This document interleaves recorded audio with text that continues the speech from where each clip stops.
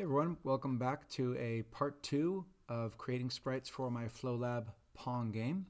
So I'm going to go ahead and start getting to the artwork now that I've taken care of all of the setup here. So I'm going to go ahead and I'm going to select my layer 1, that is a empty layer here.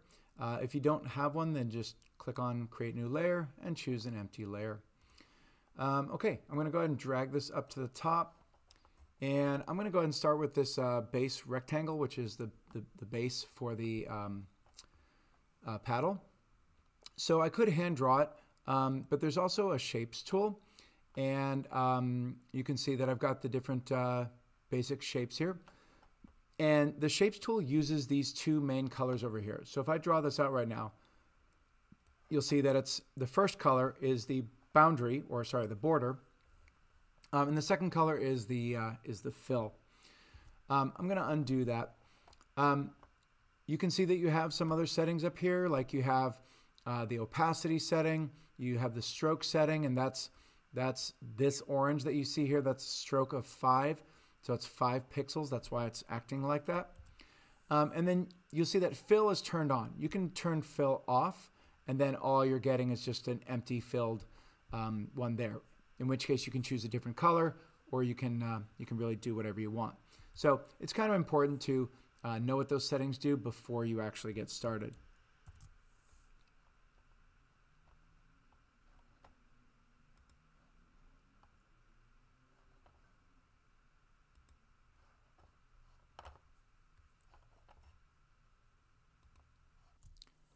Okay, so now that I've saved, I want to go ahead and start doing some of the other work in here.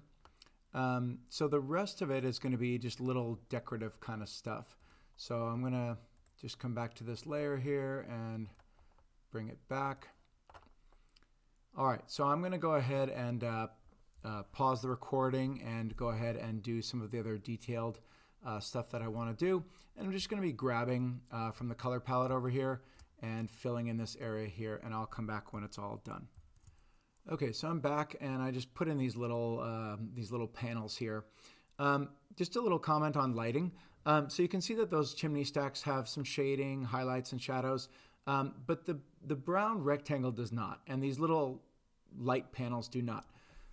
And so they feel very flat compared to everything else. So we need to try to balance them. So what I've done is I made a new layer over here, and I'm gonna go ahead and sample this really light highlight color, which is a really pale blue. And I've got a brush that has a really low opacity. So we're like 15% or something like that. And then I'm just gonna go over, very lightly go over the top and then the left-hand side. And what the illusion is that that's going to do, my hope, is that it's going to create kind of a highlight, like a glass highlight. And I'm just going over the left side of the triangle. And I can then go ahead and clean it up as I need to. And then I'm going to go ahead and do the opposite. I'm going to sample this shadow color here. And again, I'll just kind of go over this side over here. A little bit of a darker shadow, just to give the feeling that there's hopefully a little bit more dimension. Okay, so now I'm gonna go press E and get to the eraser and go in and do a little bit of cleanup here.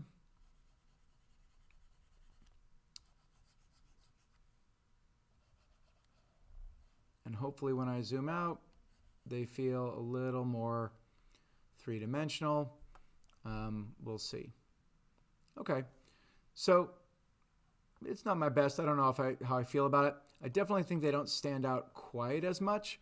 I'm going to go back in with the eraser, and like the brush, the eraser can also change the opacity.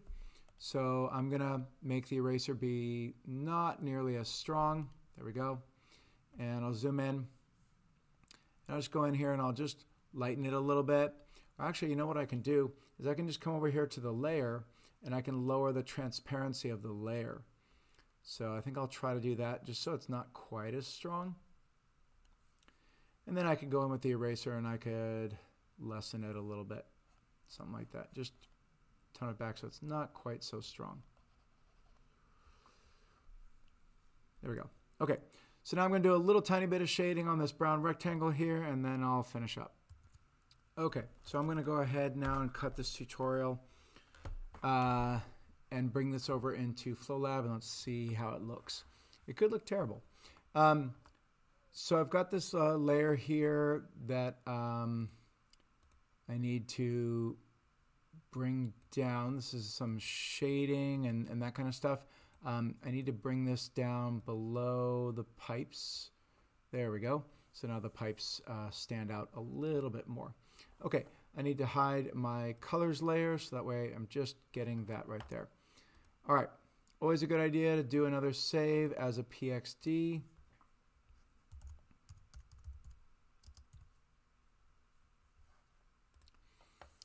And then to bring it into FlowLab, you have to save it as a PNG.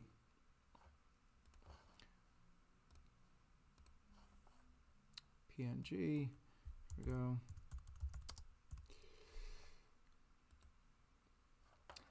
All right, well, that's being downloaded. I'm going to come back over here. Now, here's the interesting thing. My object has changed its size. So I'm going to go here to Edit. And I'm going to go to Edit Sprite. And remember that this is 32 pixels by 96, but I actually need it to be 64 pixels wide, and I need it to be taller. So I'm going to come over here and click on the sizing tool. And down here, it's a little tough to see, but down here you have the width and you have the height slider. So right now you can see that it says width is 1 tile wide, and I need to change that to 2. And then the height needs to be 5. So there we go there. So that should now accommodate my graphic. So now I'm going to go to Upload, go find my graphic, and okay, looks all right. Let's see how it looks in game. Okay, that's not too bad. It's definitely an improvement. I like it better. And I press play. See how it behaves. Yep, it's working. So now I'm looking at it, and maybe I need to, add in some more stuff. I don't know, some smoke or some steam coming out of the chimney stack would be kind of cool. But there we go. Hopefully this tutorial helped you out, and I wish you great luck in getting some good graphics for your games. Thank you.